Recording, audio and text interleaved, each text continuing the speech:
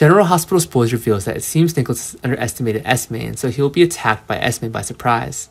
Esme is being held by Nick in a warehouse, so she can't ruin his life. Esme is holding a lot of Nick's secrets, so she uses it to threaten Nick.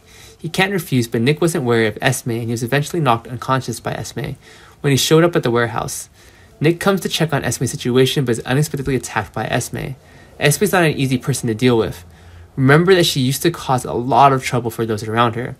Esme is forced to escape from the warehouse, but can't be controlled by Nick. What happens after she gets rid of Nick? Will Esme want revenge on both Nick and Ava for harming her? Surely Nick will be scared when he wakes up, because he could lose everything he has when Esme reveals the truth.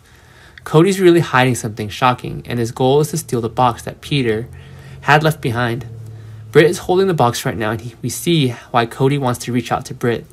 Britt clearly has feelings for Cody, and from the first time the two of them met, Cody made a very good impression on Britt.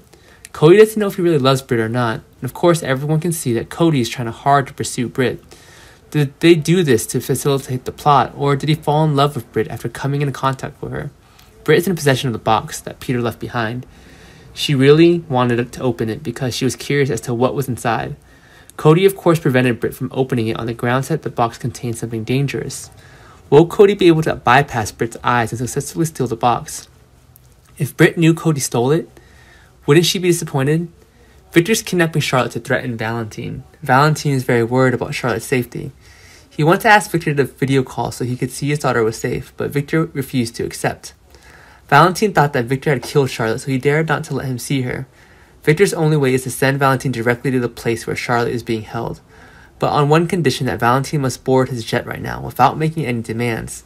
If Valentine wanted to meet his daughter, he had to listen to Victor's words. Not only that, this opportunity only comes once for Valentine, and there's no second time. As long as Valentine does not agree, the deal will end it, and it's not certain that Victor wants to let Valentine meet Charlotte later.